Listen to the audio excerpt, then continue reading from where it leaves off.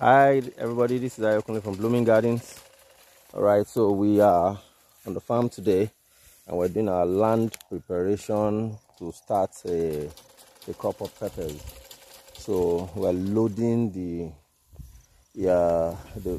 ground right now with manure, you know. Remember what I said, loading. The reason is because we want to ensure that our soils are very well nourished. All right, the last set of corn that we planted in this particular spot didn't do so well because of nourishment.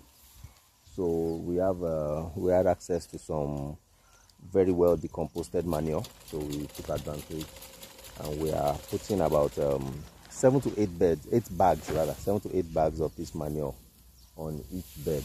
Like I said, note what I'm saying, loading. So the plan is that once we put all the manure on the bed, as my guys are doing right there, all right, forget that we're doing it manually. As it is, that's what we have to do, that's what we have to deal with. All right, but once we put all the manure in the soil, then we'll physically till it into the soil and let it get really soaked into the soil. Then we'll apply water, put our mulch, put our irrigation before we plant. All right, so that's what we're doing today, and all of this place down all the way there is going to have peppers in the next couple of months, in the next couple of between now and the next would I say within a week, all of this 3,000 square meters is going to be filled up with peppers. All right, so we're just putting the manure on the soil. That's what they're doing right now. It's very well decomposed manure. All right, let me step out of the way.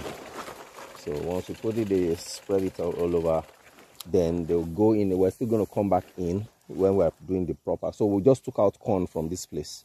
All right, so we're just putting the manure on the surface. We'll come in with hose and till it into the soil. We'll till it and turn it into the soil so it gets embedded. Hopefully we'll have maybe one rain or 2 rains to get it into the soil properly. With this, we may not need to add any form of manure again for the next maybe 1.5 to 2 years, because this will be enough. We are overdoing it right now, but even if the first crop doesn't take the full advantage, we just have a set of tomatoes we harvested we just started harvesting today, and they are benefiting from this same thing that we did last year. These tomatoes are doing really well. All right, so we plan that this is going to be our model as we go on the farm. Get manure, put a lot of it in the soil, then we'll see how we can do. All right, so this is me, Ayokunle, reaching out to you today. If you have questions around the application of manure and on like that, or you, for whatever reasons you like this video, click on our subscribe button and drop a comment in the comment section, forward the video to your friend, and I'll see you on the next video. Bye.